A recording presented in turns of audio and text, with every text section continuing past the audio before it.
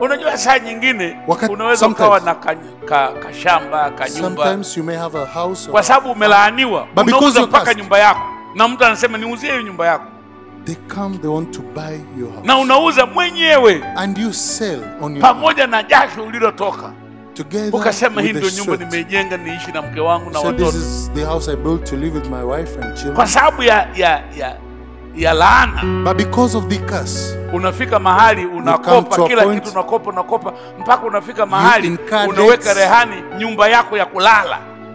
And you put collateral your own house. Ukishaweka nyumba yako ya kulala rehani, maana umejiweka wewe mwenyewe rehani. Pumbavu. When you put your house collateral, it means you've put yourself as collateral. Manake ni kwamba it means laana ile inamla na shetani anatumia ile laana inayomla kummaliza. And the devil is using that curse to finish him. Kain akaiona laana inammaliza. The curse that is finishing. Akamrudia Bwana akasema, Bwana, and he turned to the Lord and said, "Oh Lord, hukumu yako ni sahihi. Your judgment is right. Lakini nimalize mwenyewe. But you finish me on your own."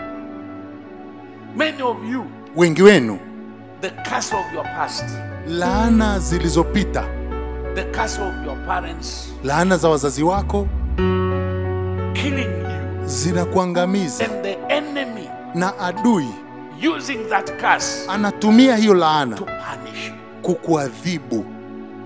Yes, you wronged God. Ndio ulimkosea Mungu. But the one who punishing is not God. Lakini anayekuadhibu sio Mungu. Witches are punishing you. Wachawi wanakuadhibu. Your bosses at work is punishing you. Wakuu wako wa kazi wanakuadhibu. Your neighbor are punishing you. Majirani zako wanakuadhibu.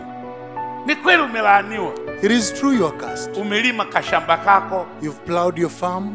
Ukitegemea kupata gunia 20. Expecting to get some 20 sacks of produce. Ukapata gunia 5. But you gain 5 sacks of produce. Kwa hiyo umerudisha tu mbegu.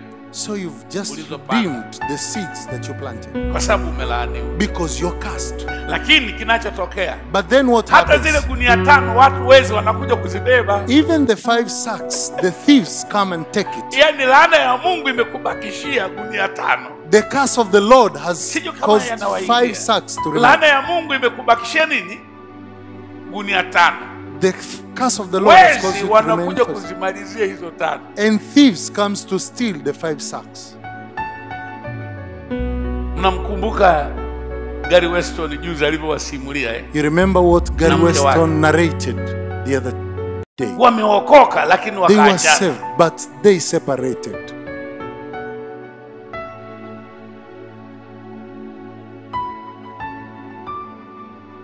Sio kwamba waliachana hawajaokoka, walikuwa wameokoka. They were saved while they got separated. Tayari wana watoto wawili. Already they had 2 children. Ukiwauliza walikuwa nagombea nini hakieleweki. When you ask what they were contending, you cannot explain. Lakini mama akatuambia na yeye alikuwa na laana ya mama yake. She had a curse from her mother's side. Na huyu mwanaume naye anasema alikuwa na laana ya wazazi wake. And the man had a curse from his parents. Laana mbaya. Curses are not good. Hebu mwambie jirani yako laana mbaya. Tell your neighbor curses are not good.